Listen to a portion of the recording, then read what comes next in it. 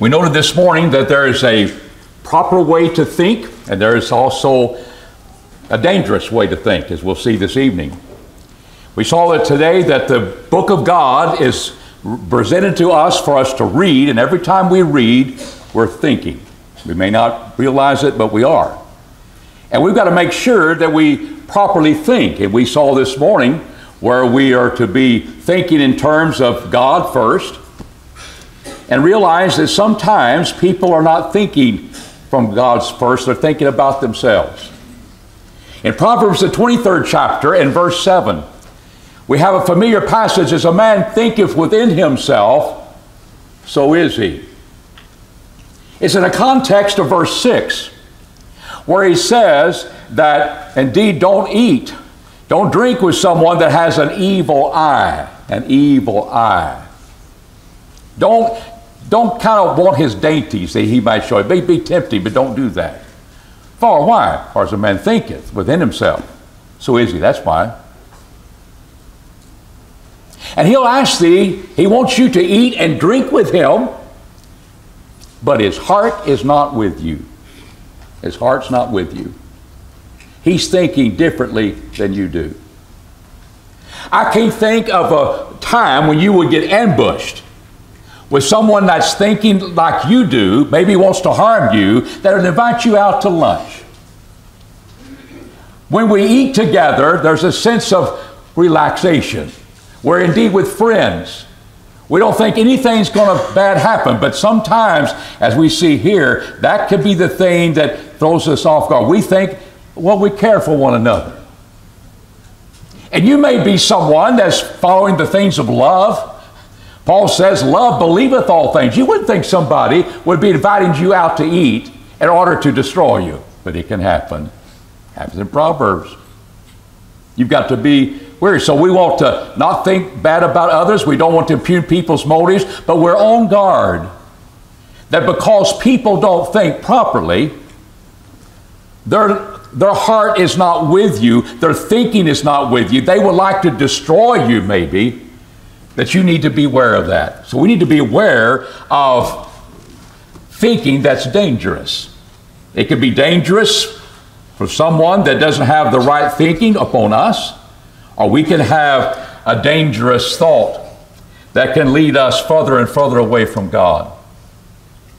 And one of those we saw this morning in 1 Corinthians, the 8th chapter, where he says, knowledge puffeth up. So I have knowledge. I reason. What happens when you think, you gain knowledge. You have a reasoning for things. And you reason from certain things that you know. So knowledge can puff up, and all of a sudden we see the bad part of thinking is sometimes it can come from a heart that's full of pride. The boastful heart. The heart's full of pride is the wrong type of thinking, and it can lead us astray. One of the great examples of such thinking is Nebuchadnezzar in Daniel, the 4th chapter. He had a dream of a great big tree. Oh, and it was a wonderful tree. It had branches on it, and it was indeed great. But what happens is some of the angels come down, and they cut down that tree, but they leave the roots. They leave the stump with its roots. And they'll put iron around it to protect it. But Daniel was to interpret that dream of Nebuchadnezzar. And he knew that it's only, what it says, it'd be only for your adversaries, Nebuchadnezzar. Daniel didn't really want to tell him, but indeed he does. And what we begin to see is that he wanted Nebuchadnezzar to know that God rules in the kingdom of men. And Nebuchadnezzar was feeling pretty proud of himself. You'll notice that in verse 30, the king spake as he is walking around in his palace of Babylon. He says that the king spake and said, is not this great Babylon, which I have built for the royal dwelling place, by the might of my power, for the glory of my majesty? Rhetorical question. I guess he's talking to himself. You know, the answer was surely this is great Babylon that I have built. It's my royal dwelling place. It's for my majesty. It's all about me. And when he uttered such things as this, God brings forth the judgment of that vision he saw. And when we see what happened in verse 23, that he would hew down the tree and destroy it. Nevertheless, he would leave a stump of the roots. He said, even a band of iron and brass, and the tender grass of the field, and let it be wet with the dew of heaven, and let his portion be with the beast of the field. And that's exactly what happens to Nebuchadnezzar. He eats grass like an oxen. His body was wet with the dew of heaven. We see in verse 33. His hair was grown like eagle's feathers, and his nails like bird's claws. That came true. And it was immediately after he was boasting of his great power. God rules in the kingdom of men, and he is going to humble Nebuchadnezzar. Now what's interesting in verse 34, at the end of these days, I, Nebuchadnezzar, lifted up my eyes, where? Unto heaven. And my understanding returned unto me. My reasoning returned unto me. And I blessed the Most High, and I praised and honored him that liveth forever. For his dominion is an everlasting dominion, and his kingdom from generation to generation. And if you'll notice in verse 37, his ways are not only the ways of justice, and those that walk in pride he's able to abase. Those who walk in pride, he's able to humble and bring down. God is able to do that. He rules in the kingdom of men, even in Nebuchadnezzar's kingdom. He rules. Pride is the wrong type of thinking. It leads our thoughts to thinking we're greater than God. But notice, every time we start with God, we'll think rightly.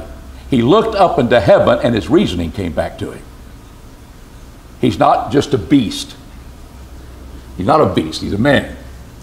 And he realized that his glory was given to him because of God. And there he was humbled and praised the Most High.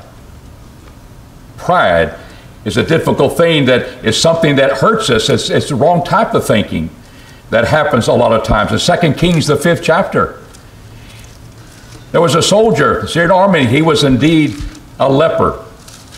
And the Bible speaks about him and his dealing with leprosy that he received. And he was going to be meeting up with the prophet Elisha. And in verse 10, Elisha sent a messenger unto him, saying, Go and wash in the Jordan 7 times, and thy flesh shall come again to thee, and thou shalt be clean. But Nahum's thinking wrongly. Nahum was wroth and went away, and behold, I thought, he said, I thought he will surely come out to me, first of all. They would call upon the name of Jehovah, wave his hand and heal the leper, if that's what he thought. His heart's full of pride, isn't it? He had a messenger come to me. I thought he would come to see me. And he would do this marvelous thing out of it. He had it all worked out of the way it ought to be. Go wash in the river Jordan 7 times. It wasn't hard to understand. But he thought. His pride was getting in the way of him obeying the command. He was mad.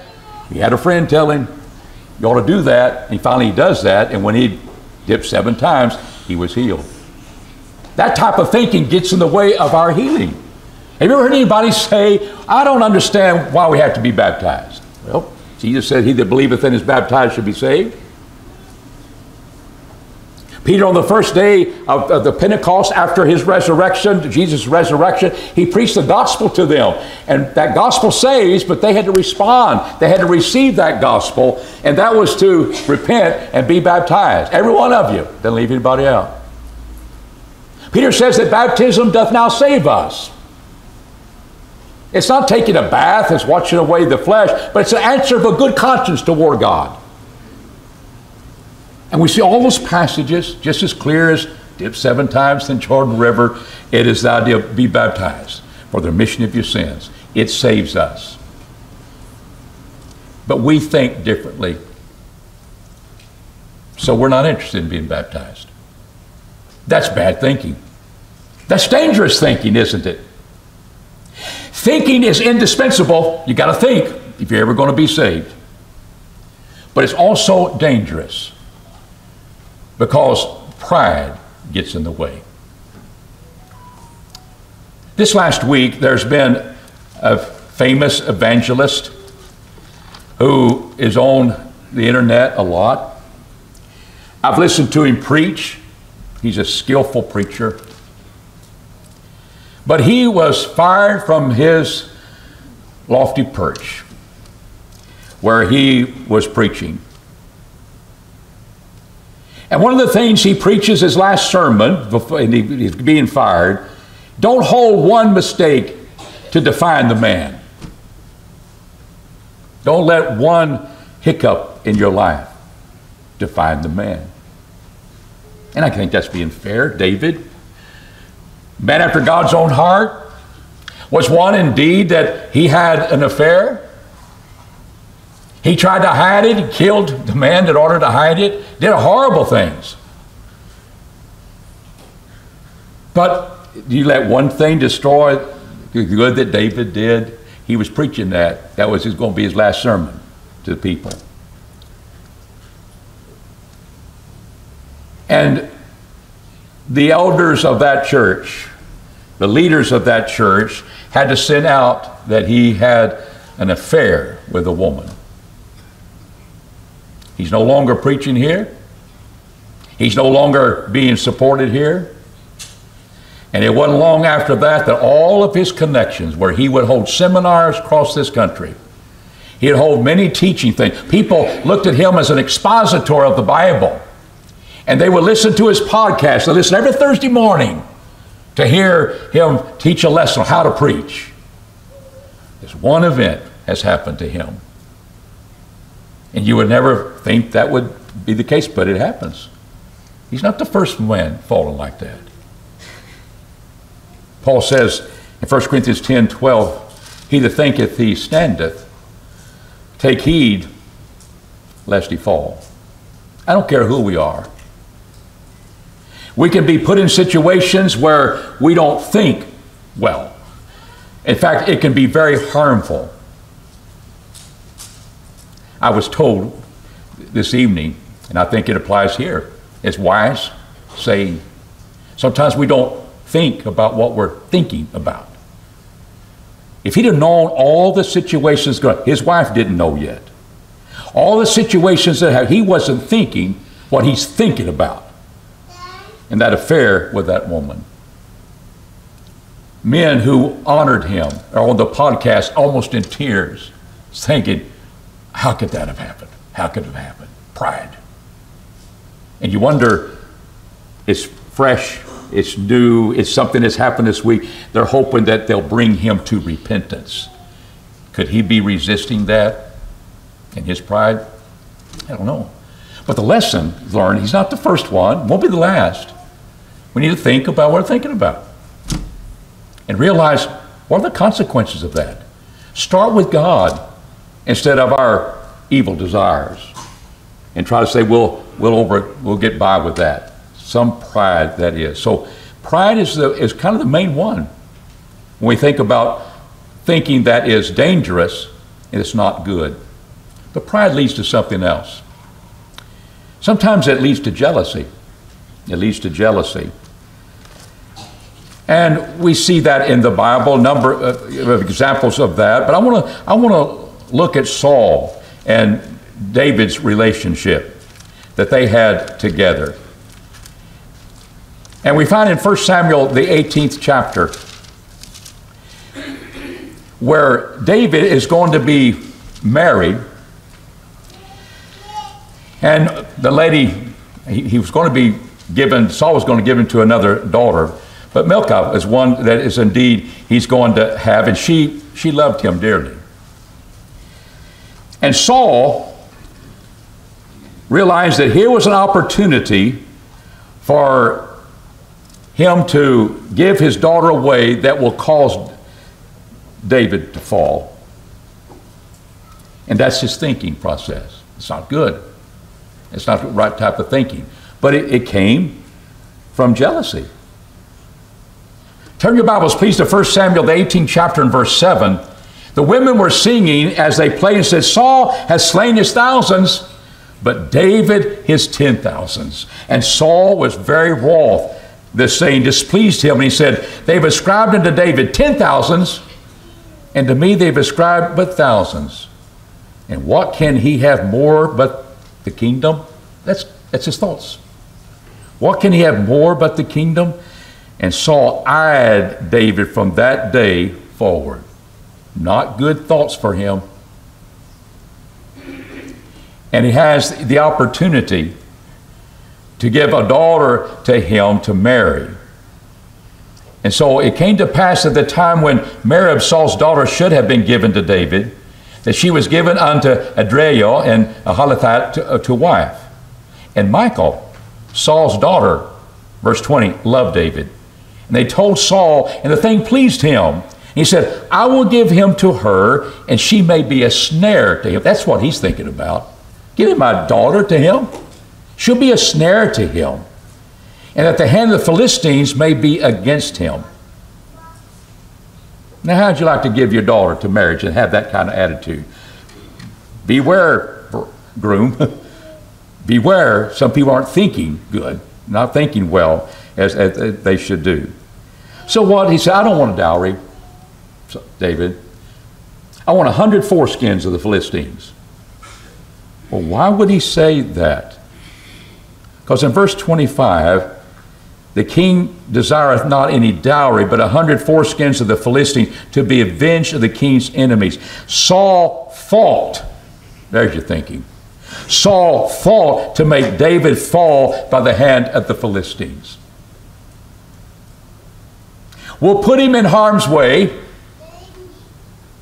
and because he eyes him, because David gets more praise than he gets, killed thousands, but David 10,000s.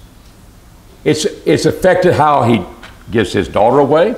His plan in order to put him in harm's way, I want 100. He got 200 from David. David just complies. Okay, we're going to kill 200 of them. And brought those foreskins there, and we realize how wroth and how angry he was. That's jealousy. Or you didn't kill 10,000s of people. And David, it just makes him mad or madder, and he begins to affect his relationship with Jonathan, as Jonathan was very close to David, throws a spear at him, trying to destroy someone, that all it is a jealousy that he has toward David. You'll take my kingdom. There's pride there, but pride leads to jealousy sometimes. I think of myself greater, but he seems to be better, and therefore we get jealous. And we want to bring people down instead of striving to build people up, as we saw this morning. That's the right type of thinking. How to edify. And when we edify out of love, God knows us. We're thinking first with God. But these men are not thinking that way. And therefore there's the jealousy that comes upon them that they're going to have to deal with.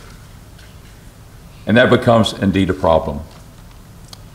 Sometimes people sin, and they feel the guilt of sin, and that indeed comes upon them.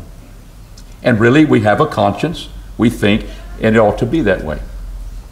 We ought to feel the guilt of sin, and we work through this area. Well, you don't need to be destroyed by your sin. Well, here's a man we talked about a while ago. He's sinned, and his life looks like it's destroyed at this moment. He didn't think through all of those things. And we begin to realize that here was indeed something that he should have thought about, and we see our sin and we think there's no way God could ever forgive me. Let me give you an example of that happens a lot. We read of some cases, that's abortion. Women who have abortions. Sometimes they want to keep it quiet. When they were young, they had an abortion. Maybe their parents didn't want to deal with it, and their parents suggest get an abortion. They get an abortion, but they have to live with that. And they feel the guilt of that. And they feel like there is no way that God could ever forgive me. And yet we see Paul say, I'm the chiefest of sinners in 2 Timothy. He killed Christians. He murdered people. But he was able to come out of the guilt of sin. He was able to come and remember those things that he would never forget. Of all the Christians he killed, he could remember, that's what I am, that's what I was. But he didn't have to wear the guilt any longer, because he was forgiven. And that's the way it ought to be. We feel the guilt, but we're able to put our faith and trust in God and think straightly, realize that He's on our side. He wants us to be forgiven. But sometimes people don't want to go there. And so sometimes people just don't look at the sin that they've committed. They don't want to be destroyed. I was just kind of sowing my wild oats. That's just the way it was back then, and we just covered that up. But mothers that kill the baby in the womb, it's what abortion is. Taking a human being's life that's innocent. And it's hard to live with themselves. In fact, they can't. And it's difficult. How can they get out of that rut?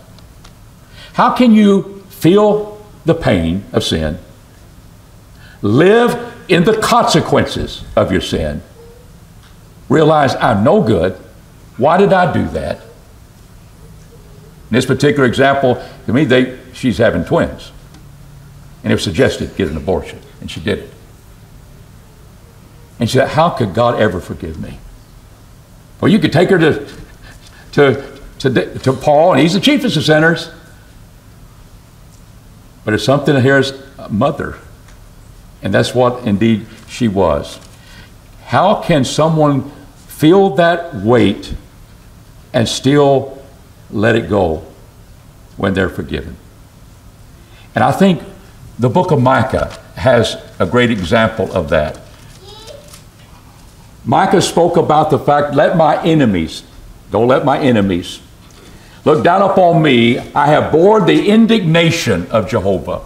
I've borne the indignation of Jehovah. There's the pain of their sin. But don't let the enemies there, because he knows that God is with him, that he will see the light of Jehovah, and he comes out of that, and that he will indeed be restored.